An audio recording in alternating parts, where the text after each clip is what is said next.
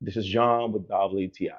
And as I'm a guy who always like to add a little bit of sauce to pretty much all of the meals I get, this is where this craft barbecue styles hickory smoke comes into place. And what I like about this barbecue sauce, this is a thick barbecue sauce that I would pretty much add it to all the meats that I've been having for the past weeks.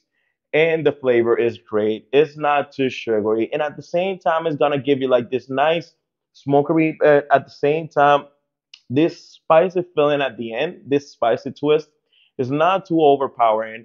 It's not too much. You're not gonna feel like this is like a really tough on the taste. It's like a well balanced, sweet but not too sweet, bit spicy but not too spicy. And overall, it's just gonna give this added thing, well, with all of your meals. I've added this to pork chops. I've added this to a pork overall. I've had this to all the things that you can imagine all the time. Recently, and this is really good.